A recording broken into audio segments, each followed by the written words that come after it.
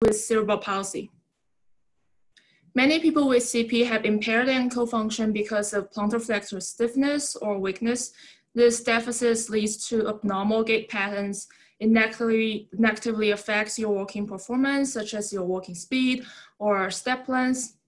More than half of the CP population will have a steady decline in walking ability across lifespan, and many will even lose the ability to walk later in life.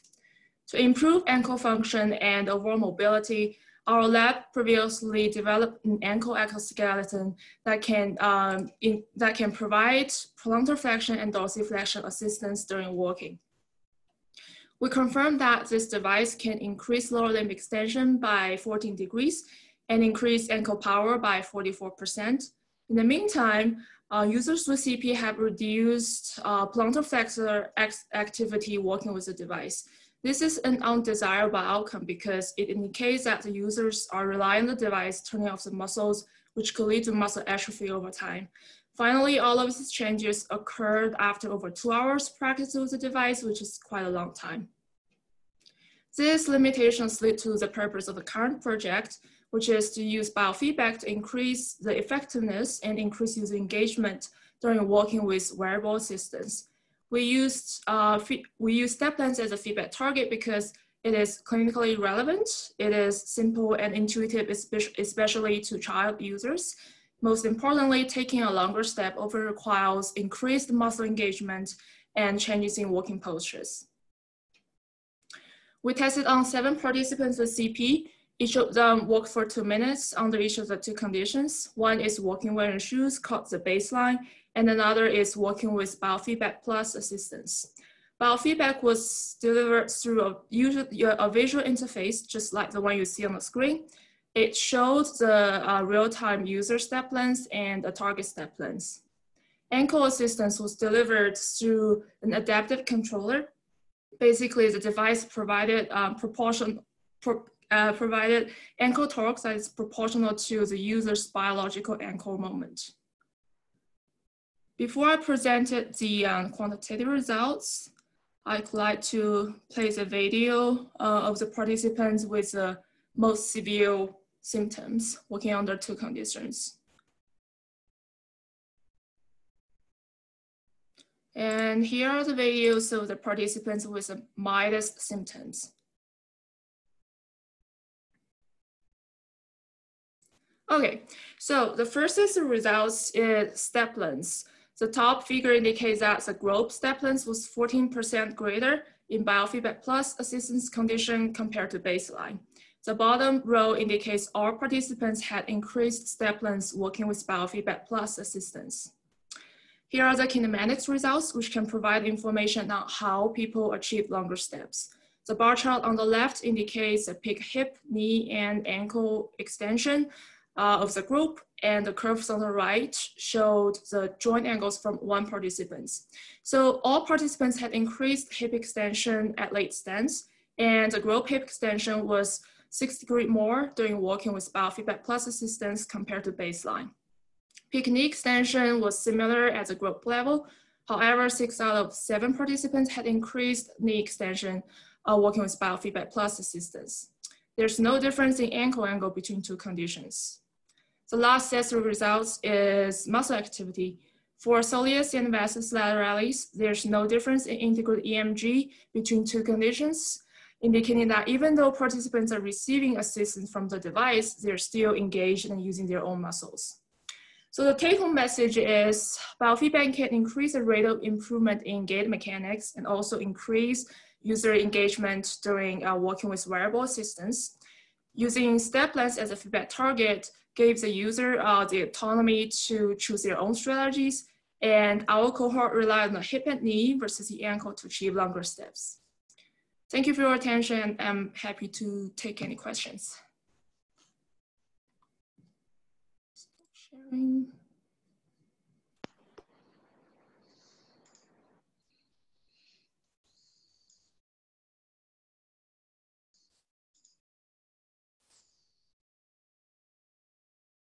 Okay.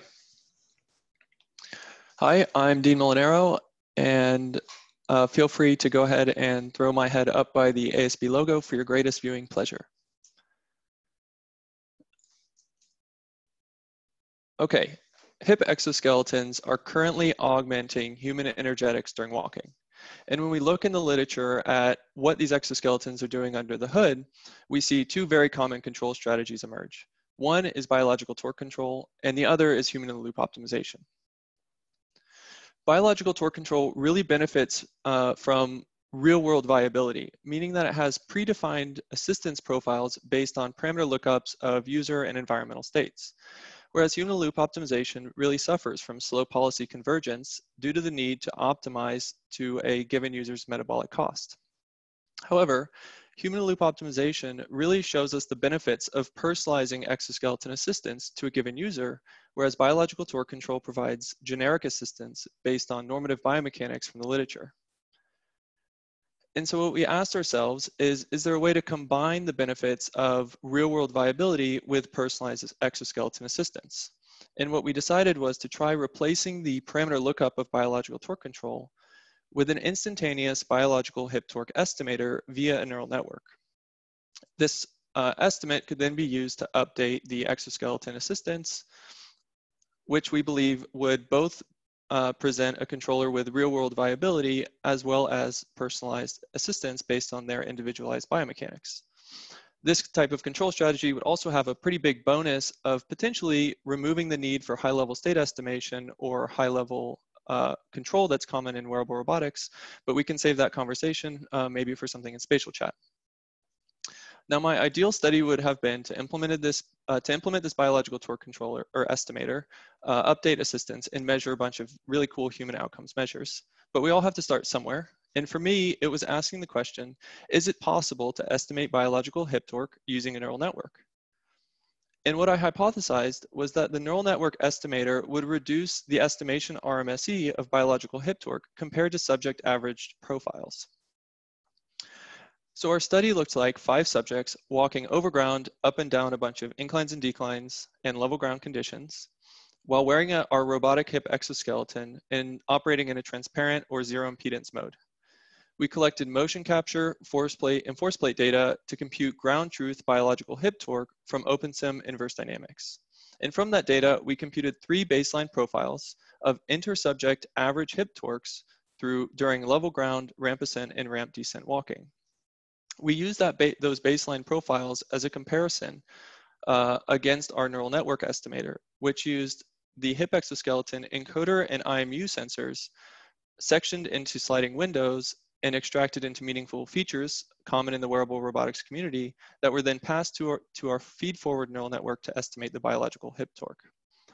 We computed the estimation RMSE, peak magnitude error, and peak timing error of the neural network estimate and the baseline estimate compared to the ground truth hip torque profiles over a stride. And just as a quick example, if we look at the right, letting the red line represent the ground truth biological torque over a stride and the green line representing a really bad estimate that was drawn by me, we can see that we computed the peak magnitude error as the absolute difference between the peak ground truth value and peak estimate, and the peak timing error as the absolute difference in gait phase between those 2 peaks as well. The time series here show representative steps of level ground, ramp ascent, and ramp descent walking as estimated by the feed-forward neural network and the baseline method, with the ground truth shown just to present a comparison. And what we found is that the neural network estimator did significantly reduce the estimation RMSE compared to those baseline methods, allowing us to accept our hypothesis. And when we look at the underlying mechanisms for that improved estimation, we found that the neural network estimator improved the peak magnitude error more than the peak timing error compared to that baseline method. And what that tells us is that neural network estimator was doing a better job of scaling the hip torque over a stride to account for changes such as those during different inclines and declines or those in step-to-step variability. So really moving forward with this project, what we plan to do is increase our subject number, which will allow us to train subject-independent neural network models for estimating that biological hip torque. And with those subject-independent models, we can then implement this estimator in real time on board an exoskeleton controller, allowing us to quantify the human outcomes measures of this control strategy that would combine both personalized assistance with real-world viability. Thank you to my colleagues, advisor, funding source, and for your attention. I'm happy to take any questions that you have.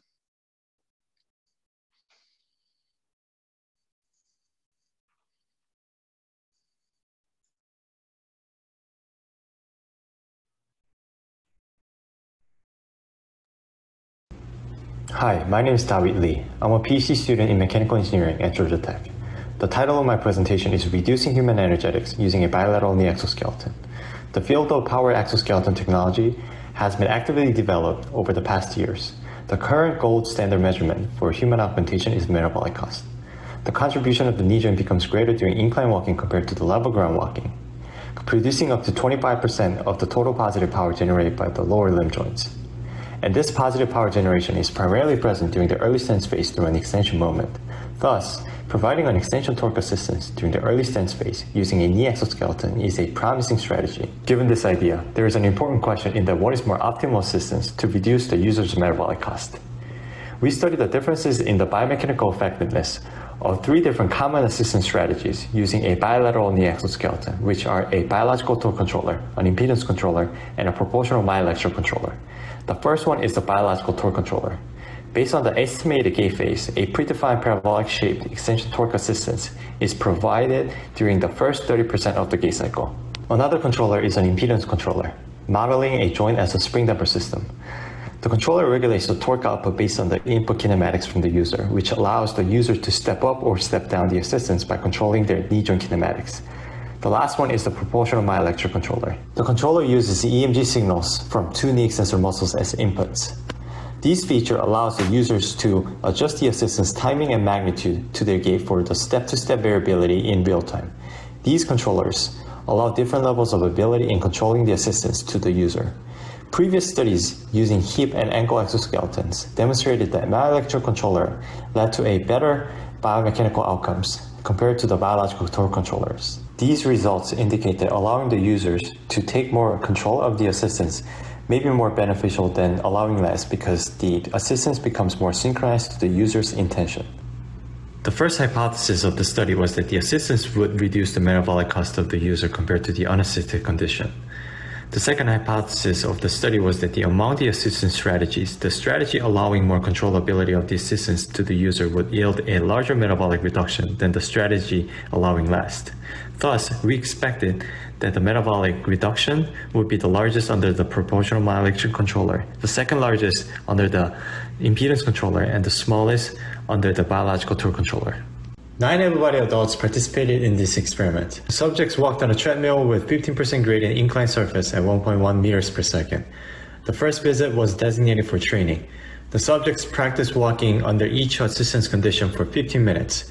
The second day was for data collection. The subjects walked for 6 minutes for each condition in a randomized order. To test the effectiveness of the assistance strategies, the comparison was performed between the assistance conditions and the unpowered condition. The results. As shown on the left plot, all assistance strategies provided the extension torque assistance during the early stance phase. Shown as the shaded region, the variation of the assistance profiles was the largest under the proportional myoelectric controller, the second largest under the impedance controller, and the smallest under the biological torque controller. As shown in the right plot, there was no statistically significant differences between the controllers in the average assistance torque. All assistance conditions had a significantly lower metabolic cost than the unpowered conditions, showing approximately a 3% reduction. There was no significant differences in the metabolic cost between the assistance conditions. The knee extensor muscle group, including vastus lateralis, vastus medialis, and rectus femoris, significantly reduced their activation with assistance. The knee flexor group did not show significant differences with assistance. There was no significant differences in the muscle activation levels between assistance conditions. Biomechanically, all assistance strategies significantly reduced the peak biological knee extension moment and positive power compared to the unpowered condition. However, there was no significant differences in these quantities between the assistance conditions. In conclusion, the first hypothesis, which is the assistance would reduce the metabolic cost of the user compared to the unassisted condition, is accepted. However, the second hypothesis, which is that among the 3 assistance strategies, the metabolic reduction would be the largest under proportional myoelectric controller, the second largest under the impedance controller, and the smallest under the biological torque controller is rejected. The metabolic reduction was biomechanically caused by the significant reduction in the biological knee kinetic effort and the knee extensor muscle activation. And overall, the user's controllability of the assistance profile at the knee joint did not yield significant differences in biomechanical outcomes. Thank you.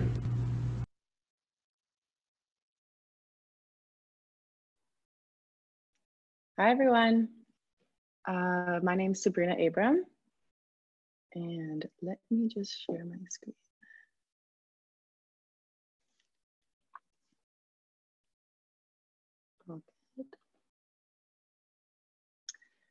Okay, today I'll be talking about how healthy individuals learn to take advantage of ankle exoskeleton assistance and reduce their metabolic cost of walking. So Katie Pogginsey, pictured here on the left, presented yesterday on her awesome study where she compared the benefits of training with a customization protocol to training with repeated exposure to a good generic assistance pattern. She found that with training over multiple days, participants learned to reduce their metabolic costs by large amounts with both customized and generic assistance. And here we performed a post hoc analysis of this study to determine how the nervous system learns to take advantage of the generic assistance. So generic assistance is particularly interesting as it is not customized to the user, and yet they're still able to achieve large energy savings. So we tested 3 hypotheses. First, we hypothesized that people explore many candidate gait dimensions as they identify those that can have an effect on metabolic cost. This global increase in exploration may help the nervous system understand the energetic landscape of this new walking context. Second, we hypothesized that people then reduce this exploration along all gait dimensions with experience. For some dimensions, there may be no benefit to exploring at all as it may increase costs or not have an effect. For other dimensions, exploration may result in lower metabolic cost, which leads us to our third hypothesis that people systematically adapt along gait dimensions and exploit new energy optimal strategies. We determined how participants learn to walk with repeated exposure to generic assistance as shown in the figure on the right, and then compare this to their baseline preferences with normal walking or zero torque. In our generic assistance setup, participants walked while wearing a bilateral torque-controlled ankle exoskeleton where the pattern of assistive torque was controlled as a function of stride time. We defined the generic torque profile by 4 parameters that were consistent across participants. The nature of this torque control allowed some gait dimensions to influence its performance. For example, step frequency could influence torque timing, whereas ankle kinematics could influence the power and work applied to the ankle. We quantified learning at the level of the whole movement, the joint, and the muscle through gait dimensions of step frequency, ankle kinematics, and total soleus and medial gastroc muscle activity. We selected these specific gait dimensions based on our understanding of how people could take advantage of the torque control and our intuition of how they might learn to accept the external work being applied. As Katie detailed yesterday, participants first completed validation trials on day 0, and then an adaptation trial followed by validation trials on days 1 through 5. Validation trials consisted of normal walking conditions as well as zero torque and generic assistance. Prior to the experiment, we also randomly assigned participants to either a static group as shown in the top row or a continued optimization group shown in the bottom row. The important take home of this slide is that despite differences in their adaptation trials, all participants experienced the generic assistance shown in the blue here on each day and for multiple days. First, we looked at how people explored new strategies along our measured gait dimensions. So here we have walking time with exoskeleton assistance along the x-axis and step-to-step variability normalized to participants' average normal walking baseline values along the y-axis. We found that for step frequency, participants initially had increased variability compared to their baseline levels, indicated by the value 1 here on the y-axis. They then exponentially decreased variability with experience and converged on their baseline values. And we found similar results for total soleus activity. For ankle angle and total medial gastroc activity, participants' variability also increased and then decreased exponentially, however, remained elevated above their baseline levels. We next estimated the relationship between gait dimensions shown here on the x-axis and metabolic costs shown on the y-axis to guide our predictions about how the nervous system may adapt. We found that the slopes of the relationships between metabolic cost and step frequency, total soleus activity, and total medial gas shock activity were significantly different from 0. However, we did not find a relationship between ankle angle range and metabolic cost. Interestingly, we found that participants indeed adapted along these 3 gait dimensions of step frequency, total soleus activity, and total medial gas shock activity. This is shown here with walking time in the exoskeleton assistance along the x-axis and gait dimensions normalized to baseline values along the y-axis. Our previous slide also indicated that ankle angle range may not have a systematic effect on metabolic cost, and here we found that participants did not adapt along this gait dimension. So these results have addressed each of our hypotheses.